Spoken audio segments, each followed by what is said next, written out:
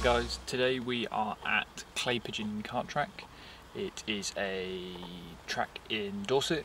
It's where I started doing my sprint and hill climb racing, and today we're here to watch, for a change, to actually spectate on one of the first events of the year for the Bournemouth District Car Club that they organise. They always run a real good event.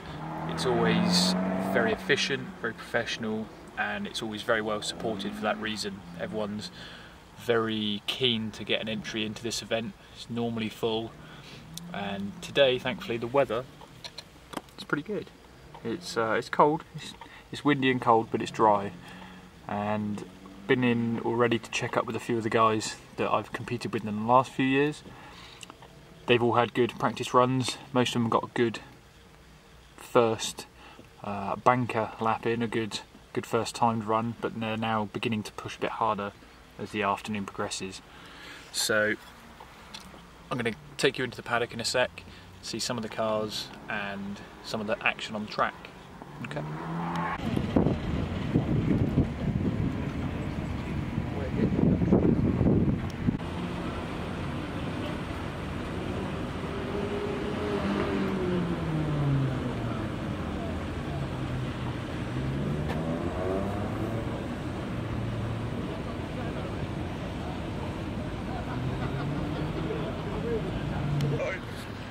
So approximately 10 to 15 minutes before your session, you'll get yourself strapped into the car, sort your belts and your harnesses out.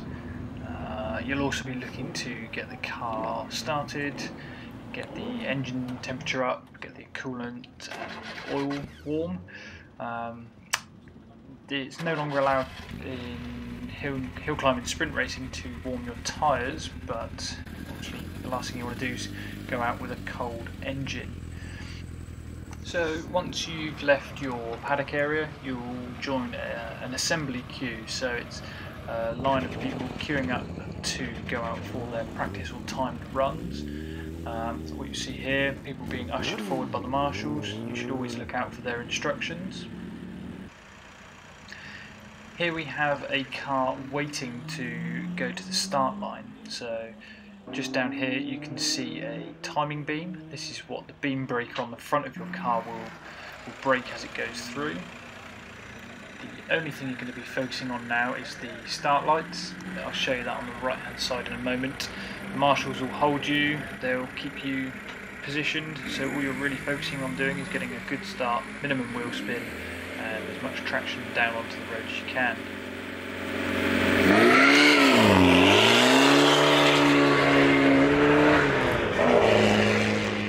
On the front of this next car you'll see a small black rectangle. Now this is the beam breaker timing strut. Here you can see the start light.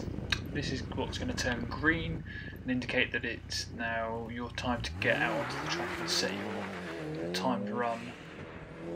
Clay Pigeon is a sprint, so here you actually do 1 3/4 laps of the track, so you'll actually do it in reverse, but they incorporate a couple of chicanes and then you finish the circuit and end up in the pit lane.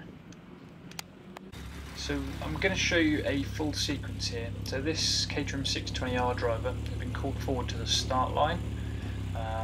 You'll see in a moment the marshal holding and adjusting the car just so that it doesn't inadvertently break the beam prior to his run.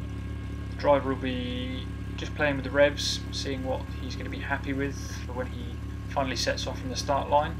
He will have had the green light any moment, and then it's his own decision to go when he wants.